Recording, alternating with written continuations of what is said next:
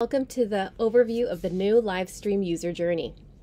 We will be walking through the new steps of setting up your live stream and also introducing our very own streaming solution, Glisser Stream.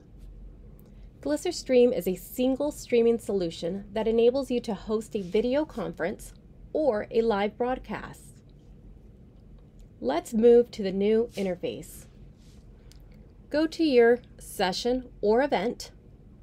In this example, we'll stay in sessions. Here, I can select my session, live stream. So if I'm clicking this live stream, I can now select edit session. From here, I can go to live streaming, toggle on the live stream. You'll notice here that this has changed. Now I'm selecting live stream setting. Once clicked, you'll see that a new pop-up is on your screen. You'll also see that you have two options here: video conference and live broadcasts. This is an important step because this reflects the way that we think that you operate. Key differences between the two. Video conference allows the audience to participate in the video with their audio and their camera and is ideal for classroom sizes of up to 40, networking, or breakout sessions. Live broadcast is where the audience is not actively participating in the video stream. You are broadcasting a presenter or a panel of presenters, and the audience is a passive viewer. Attendees may still be participating through the Q&A, polling, and Twitter feed, but they cannot switch their cameras, they cannot switch their mics on, and they are not seen on camera.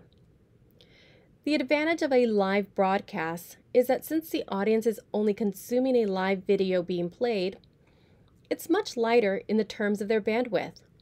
This means a live broadcast can have tens of thousands or hundreds of thousands of attendees consuming that video, where a video conference tends to reduce to a much smaller group size before it starts becoming a technical challenge for the host and maintaining a good user experience. Here, as I select the video conference setting, I'm able to select my source. Here are the current providers that we integrate with: BlueJeans, Jitsi, and Zoom. You'll also see the soon-to-be-released Glisser Stream. If I select Live Broadcast, you'll see a range of options, and you'll also see the soon-to-be-released Glisser Stream. Another thing you will notice is that we have moved Master View within this pop-up box. This used to be available within Personalization. Master View is where you determine whether the video or the slides are shown in the largest screen. We felt that this setting is better placed here because this is when you're likely thinking about how you want your session running. As you're setting up your stream, a few things you need to decide. Do you want the audience video and audio to be turned on? Or do you want your audience to be passive viewers? From here, do I want my video to take priority and be shown in the largest section for the audience to view? Or do I want my slides to take priority and be in the largest screen for the audience to view?